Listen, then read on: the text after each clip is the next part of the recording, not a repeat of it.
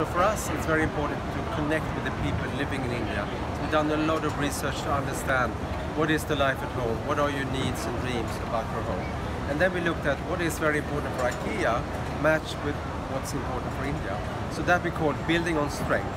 And we are focusing on the love for home, love for children, love for food, but also this importance of the shared values. We have the same values more or less, IKEA and India.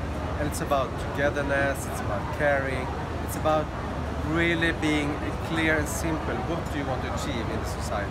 And we have a clear mission to support people to have a brighter everyday life at home with our offer of affordable home furnishing solutions.